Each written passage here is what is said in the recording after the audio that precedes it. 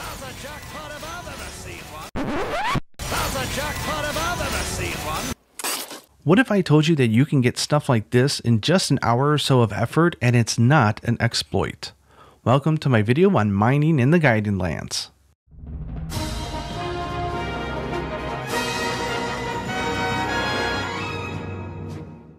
Hey guys, this is Gaijin Hunter. When I saw videos on YouTube with titles like "Make 50,000 fuel for the Steamworks in 1 hour," I scoffed. Surely it was an exploit or bug and not a real game mechanic. Well, it turns out I was wrong.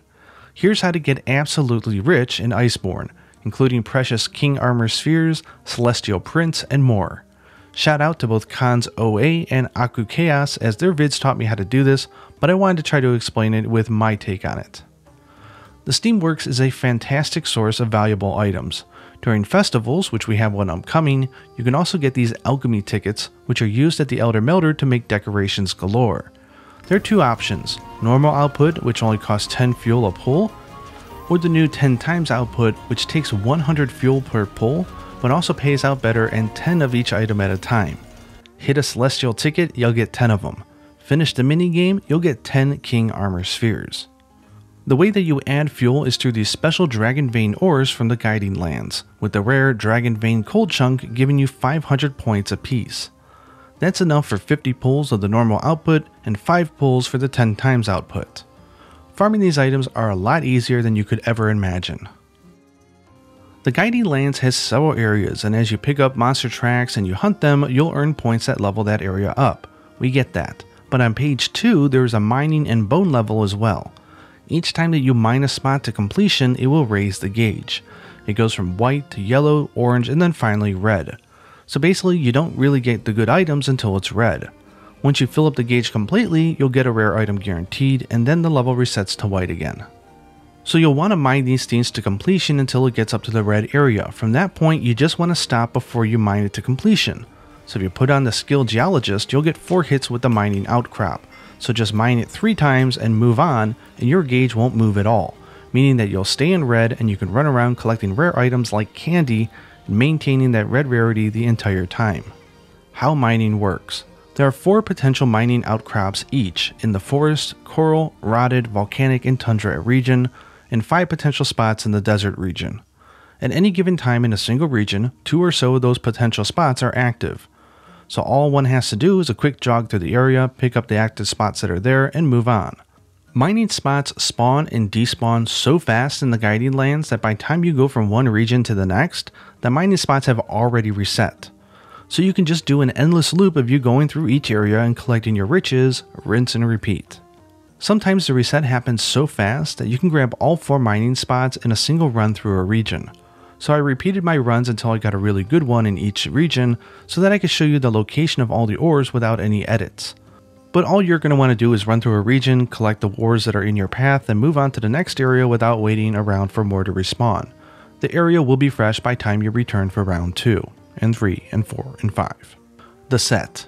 All you need to do is craft the Gatherer's Charm, which is easy to make, and use the skill Geologist level 3. That's all you need. As an option, I do use the Stealth level 3 and Intimidator level 3 so that I don't get distracted by any of the large monsters. It is worth noting if you can get it because it's limited and I don't have it. Apparently the Assassin's Creed hood, although it will aggravate monsters around you, I think, it does make your running speed much faster, so it makes this sort of, farming method a little bit more efficient if you have it. Again, I don't have it and it's not available right now, but it might be worth picking up next time it's available. First, let's start out with the desert, and I'm going to show sort of how the mechanics work. If you notice on your map, the mining outposts are not shown. That's because they're rare and they're supposed to be found. So if we see here in the desert area, there's nothing. So from the main camp, we're just going to jump down here and go to the left, and that will bring us to the desert area. The Gaiden Lands, the forest area is like stupidly complex, but all the other regions are super simplistic, so don't get sort of overwhelmed like I did at first. It's not so bad. So the first ore that we have that's possible here is up here on the right on the bottom, this discolored area, and indeed we did get it in the first one, so that's good. So we're going to mine this 3 times. Okay, the second possible place is going to be behind this mound here with the rock, so on the back end of area 8. We'll see if we got this one or not. I know because I did this in post. Ha ha ha. And we did. So those are the first two. So at this point, the desert is so large, you could just move on and go to the next area and then come back and do the other spots later. But I'm going to show you where all of them are at and also how they respawn. So spot number 3 is all the way down the slidey hill. So go ahead and do the big slide. Woohoo! And it would be right about here, but we didn't proc it because you only get 2 or so each time. The next one is going to be up these vines and to our immediate left. And again, because we had the other 2, this one is not here right now. And the final one in the desert area is across the bridge on the back end. So let's head over. The other areas are not as wide as the desert, so I've seen some people who prefer to just grind without the desert. It would be right here. But I prefer to do all the areas equal. I don't know, I love all my regions equally. Don't ask me which one's my favorite. But I'm going to go ahead and show you what happens if we wait and we loop around and how things respawn. So we're going to go back across this bridge and we're going to go back to the entrance and see if we've gotten them to respawn or not. The other areas, I don't know if it's just the way that the data is treated. Maybe the desert's considered one large area. But the other areas I noticed that things respawn faster than the desert for some reason. So if we go here, you notice we have an ore, but is it the same one? You can actually find out by opening up your map. If the mining outcrop is still listed, that means you've already found and you mined it before. So if I did and I mined that on accident, I would progress my gauge and possibly get out of the red and back to white. So you don't want to do that. So let's go ahead and do another sanity check of the other areas. Again, for the desert, I don't even bother to look at the other places. Once I found 2 ores, I just move on. The next time I come to the desert, I'll just grab them wherever they proc. Here though, if we wait 2 minutes, we'll notice that the spots do disappear and they respawn, generally in different areas than where they were. So if you notice, this one is now magically disappeared. The one behind this mount has disappeared. So let's go down the slippery slope and see if we can find them. Remember, there's only 3 more possible spots for the 2 to have procced. It's not here, which means it's definitely up this ledge to the left and across the bridge. We're definitely going to have 2 mining outposts. And here it is. Let's go ahead and mine that 3 times.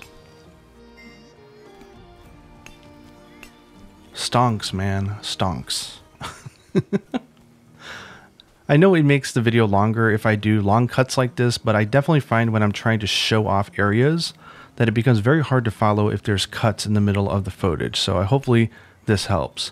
Anyways, that shows you how the mechanics work. Now let's go through the runs of all the areas and show you the places of all the other mines. Okay, forest area. From the base camp, just jump down and head to the left.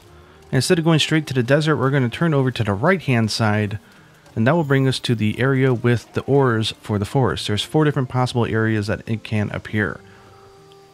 First one is up here on our left, and we can see we've got it over here. Let's go ahead and mine that 3 times. That fast animation is thanks to the Master Gatherer charm that we created, which is very easy to make. You can make it in, I think, high rank. Going over here towards the slope, we've got our second point. So far, so lucky. Then we're going to go ahead and head up the slope here. You might see some different routes on YouTube, depending on whether or not the person who's doing the route is also collecting bones or not, but we're just doing ores, so we're going to use this one. There's no one here in the water, which was the 3rd point, so we're going to skip it for now and go over to the 4th point. I do find for the forest it makes sense to go check them all out because they generally will respawn really fast. I think it's because it considers these different parts, different areas, so it might just speed up the respawn rate. The forest is also a very good area to start with because in this area generally you'll have Grimalkins or Palicos, and if you get one of them to join your team, they will actually collect more ores as you go through your run. So definitely make sure to do that. That'll net you some extra materials. So before we warp back to camp, let's go over to the water area and see if that last point decided to show up. If it did, we'll mine it. If it didn't, we'll skip it. And there it is. So you see the forest is almost all in one direct path, so it's very, very useful.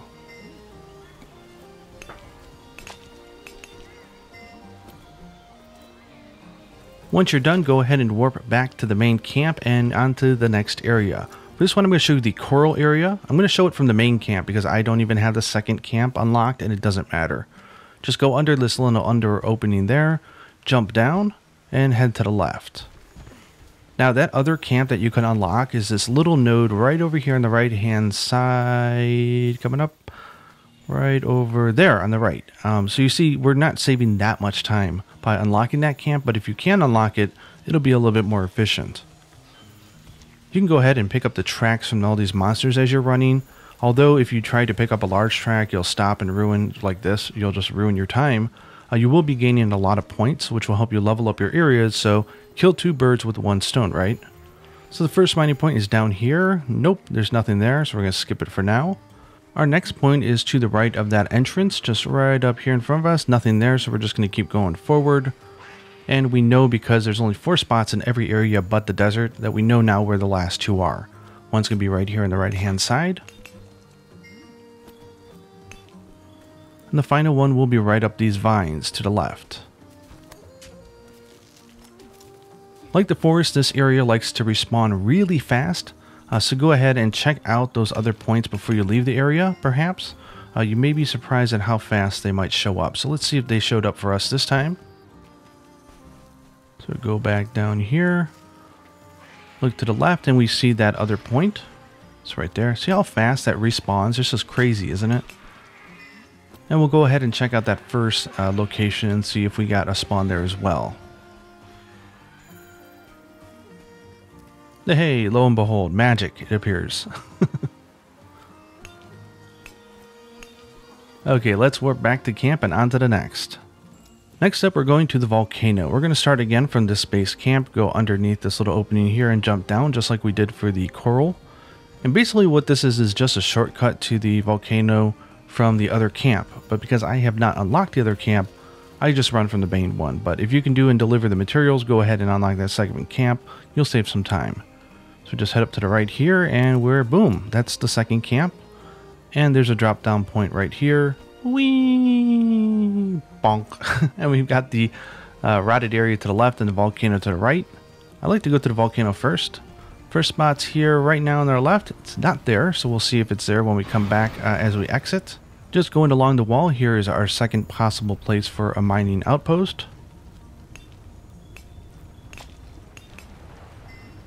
Then going forward, we have the central rock, and there is a spot on both ends. Here is the first one, so this is spot number 3. Then we can circle around, and the other one is on the back end. We'll see if it appears. Hello, Aragon. You can see where the Intimidator and Stealth comes in handy. These monsters don't ever react to me, which is very nice. And here is that 4th spot. Now before we leave, I'm going to go ahead and circle back towards that entrance. Just curious if that first spawn point decided to show up as we leave the area and go over to the rotted one.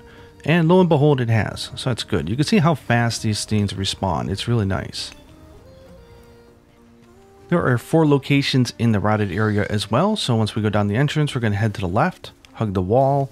There should be one right here, but there's not. So we'll go and circle back for that later. Just go up the vines here, up to the upper level. Once you follow the video and you do your own run, you'll get used to this really fast. Okay, mining spot 2 is right here on our left. We can actually see the 3rd one in the background here. It's along the same wall, just in the back area. So we'll go and do these 3 times each. Some people recommend that you do not hold down the button to do it because you might accidentally mine it a 4th time. I personally find that I can hold it down and I never really mess up that much. But it really does come down to you, so make sure you do however it's safe, because if you overmine it, you could reset the area back down to white, and then you just have to level it back up to red again. And here we go. Here is the 4th spot. This is actually to the right side of the entrance. So you could pick this up when you first enter, but I prefer to do a sort of run around. Let's go back to that very first point and see if it decided to appear. I know it did because I did this in post, and there it is. So that shows you the locations of the 4 spots in the rotted area. Now let's head over to the tundra. We're just going to go through that first opening over here as well.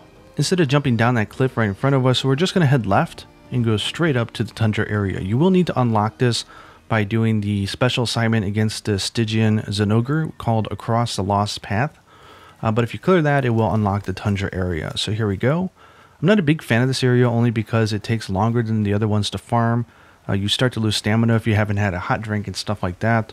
But it is worth doing nonetheless. So go ahead and jump up here. And our first mining point will be right here. But it's not there, so let's move on forward. We'll come around the second time so I can show it off. Second point's very easy to spot. Some spiky crystals right in the back here, but we don't have them. So let's move on to spot 3, which we know is going to be there because there's only 4 spots, and there's always 2 ores at one time.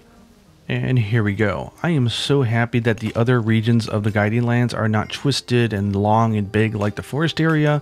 Otherwise, this thing would be a real pain to navigate. But as long as you don't focus on the forest, you just do this, you'll be fine. So for the final point, we're just going to head into this cavern here, and it's over here on the right hand side up against the snow crystals.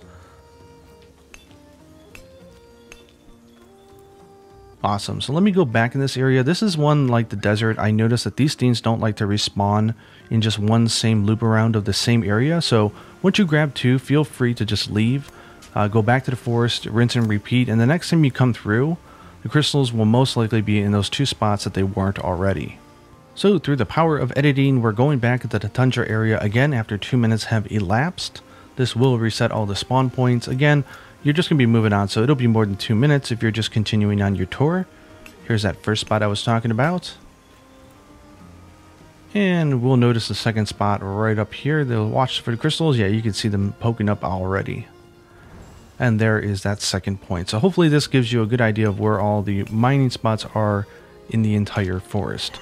Now, one bit of advice that I would love to give is that if you're finding that this is a little bit boring to just run around and collect ores, and I will show a full run in a minute, you can just bring stones. And if you're like me and you're using stealth and intimidator, it's very easy to just start headshotting every monster you run across. I don't know if this is by design and it's just a trick, or if it's an exploit that they'll fix later, but if you have that geologist skill, which we're using to get the extra mines, what it does is also is if you throw a monster into the wall, you'll get to pick up 2 shinies instead of 1. So that's fantastic for gaining those very special materials that you get from the Guiding Lands, which you need to upgrade weapons and stuff. So go ahead and pick up double. What I'll do is I'll just run through and just start headshotting monsters every other run, just if I get bored. It's kind of fun, you know, just sort of use stones to win. But anyways, that's one extra thing you could do to make your run a little bit more spicy. Now I'm going to show a full run of me going through, just so you can see sort of how I do my routes and everything and put it all together into one cohesive sort of run through. But instead of just having the video up and no talking, I did ask you guys some questions on Twitter. So I'm going to do sort of like an Ask Me Anything, and I'm going to pick up some of the questions that you guys asked and answer them as I go through my run. So let's jump into that. What kind of creature would you like to see inspire a new monster? I personally would love to see a cockroach, a giant cockroach. I can't stand them, they're scary. It would be a great monster, wouldn't it? Favorite ice cream flavor? Chocolate mint baby all the way. Do you feel that restocking items and changing equipment mid-hunt was a net positive or negative? I always felt like this was the biggest change in the world for me. It was a really big change, and to me personally, I actually would rather not have it. Some of my best hunting experiences and memories are those areas where you have to really think about your potion use, and if you wasted or you ran out, things got really critical, or you're on your last cart and you're scared and you manage to pull through. That being said though, I mean, this isn't a game changer for me, so if they decided that that's going to be the new norm, I'll roll with it, but if I had the choice, I would actually say no to the restocking of items. Since you've tweeted about it at one point, how's your fitness journey going? What have you been working on and achieved health goal wise recently? I'll be honest with you, I talked about it a few weeks ago that I really need to get healthier, count calories, make sure that I'm in a deficit, try to go to the gym but start slow. I've still been messing it up. I've not been able to get into a routine yet. I'm still failing, but I'm not going to give up. I'm going to keep trying, and I will figure out where my bad points are and why I'm failing, and I will try to address them. So wish me luck, but it's not easy. Do you prefer Capcom to keep updating Iceborne or to make a new Monster Hunter game? Definitely make a new game. I think Iceborne is a great continuation of World. I think it's shown all of the things that it's trying to do. We still have a few more updates to go. I think at that point the team needs to break off and focus on the next big Monster Hunter game for console, because that'll definitely take several years to make. I think it's, you know, they've always done this. Like they do 2 games for a generation and then they leave it and they go on to the next one, and starting new with a new slate, they're able to do new ideas and new concepts, which I always love. If we do see a new Monster Hunter on Switch, which would you prefer to return? The main series linear weapon trees or Generations level up anything system? Personally, I would love to see Generations level up anything system. It created like over 80 different like endgame weapons for every single weapon type, which meant that there was no like, okay, make this one weapon and you're done. Like this bow is the strongest one, you'll never need anything else. Make this greatsword, you're done. It's the best. So we were able to have so many different variations and permutations of all the different things, like high affinity, low affinity, high raw, medium raw, sharpness, like all the different stuff. So it really gave a huge selection of things to do. And because the designs of the weapons were so awesome in the past game, there was plenty of reasons to go and make them just for your collection's sake. So I think for just having longevity, I think a system like what they did with Generations Ultimate, which was new at the time, mind you, would be pretty awesome. That being said, I do want to see the weapon tree, like the UI that they did with World and Iceborne. I want to see that become the new norm, because in the past it's been impossible unless you go online to like Wikipedias and sites to actually know what weapon comes from which, and that was just way too much to ask for the average player. Are older Monster Hunter games worth playing? Yes, but with some caveats. Monster Hunter Generations Ultimate, absolutely. It's on the Switch right now. It's fantastic. It's a little bit different from the past games. It's a little bit more flashier, a little bit different because it's kind of like an anniversary title, so it's meant to be a little like a spin-off. If you have a 3DS and you don't mind playing on it, Monster Hunter Ultimate is probably hands down the best overall Monster Hunter game ever made. That being said, Monster Hunter 3 Ultimate was fantastic as well, and the only series game that has underwater combat, which was really interesting. However, when you go back beyond that, like Monster Hunter Portable 3rd would be totally playable, but they never localized it for the West, so it's not even, you're not even able to play it. That was on the PSP. And then when you go back even further, like Monster Hunter Freedom Unite, while that is like the pinnacle of where most veterans came from and was really a golden standard for the series, going back, it didn't age so well, in that the hitboxes for some of the monsters are so cheap and so badly done that I think you'd be more frustrated playing that game than having fun. So, and obviously the first two Monster Hunter games are archaic at this point, the first one in particular having really wonky controls. So I would say yes for the 3DS titles. They're all worth playing if you have a 3DS, and they're interesting. They're just different. So each Monster Hunter game is different and wonderful in its own regard. So Capcom says we can include Prowler in the next Monster Hunter, but one condition: you have to choose a weapon to remove from the game. Which would you choose? Okay, well, I obviously wouldn't choose to exclude any weapon. I think that would be unfair, just to include something else. But playing the fun game, what would I choose to remove? Maybe the gun lance, because I personally stink at the weapon. And if I want to see some online petitions and riots, it would be kind of funny if they removed the charge blade. What is my preference for the next Monster Hunter World returning monster? Gormagala. I did an online poll on Twitter and I got the same results, but I think Gormagala is highly regarded as probably the most wanted monster to come back outside of Lagiacruz, which can't come back because of technical difficulties. So if they can pull it off, I'd love to see it. How is Ten doing? She's been in a lot of trouble lately and I hope she's okay. Honestly, Ten is my leopard gecko and we've had a lot of roller coasters with her. She had a lot of health problems. We discovered that it was eggs that were twisted and dislodged inside of her. She managed to get them out. Then she got herself stuck in a log and I had to call the fire department to cut open the piece of wood to get her out because she couldn't breathe. But she's doing good. She's healthier than she's ever been in 3 years since she was born. She's eating well, she's strong, she's happy, and I could not be happier because, man, this year has been a roller coaster. Do you think taking a break from Iceborne has led to you enjoying it more now that you've been dipping your toes back in? It's been great having videos popping up again. Yes, there's actually been a lot of reasons why I'm back to Iceborne and I'm playing it. One of them being that, you know, I usually play on my Switch because I commute to work and I'm not often home. When I'm home, I've got to make dinner, I've got to clean the house, check Yuna's homework. I don't have a lot of time and I often play in the room with her. I'll just be on a beanbag playing or I'll be in the bed playing. So playing on a console, I haven't had the time to do it. But with the world situation where it is right now, I'm working remotely from home, which means I get a lot more time with my daughter because remember, I'm a single parent. I get more opportunities to prepare dinner ahead of time, and I have more opportunities at home because I'm not commuting. So I've actually had a lot more time that I can play on a console, which has been a very good positive for me. Iceborne, as you all know, was also getting on my nerves. While it does 98% of it what it does very well, and I love it, the 2% was just one of those some like nagging little things that just kept frustrating me. And so I think walking away from anything that frustrates you gives you an opportunity to breathe, to reassess your feelings and look at it and say, okay, like I can accept that certain things I just don't like, but overall I really like it. So going back to Iceborne because of the Alatreon update has been really interesting because I'm not a fan of the one-hit kill, but yet I love this update. I love the monster. It was really fun. And look at me now. I went on and did Safi'jiiva. I'm doing Guiding Lands now. Who knows how long I'm going to play. So I'm enjoying my time with it. If I feel that the party's over, I'll stop playing and I'll just try to keep it all on a good note, which I think is good advice for any game. Okay, and that concludes the run through of how I'm doing the guiding lands. I hope you guys enjoyed the Ask Me Anything. Thank you so much for submitting these questions. I didn't get to all of them, so maybe I'll just keep a stock up for the next time I do a similar video. Hope you guys found it interesting.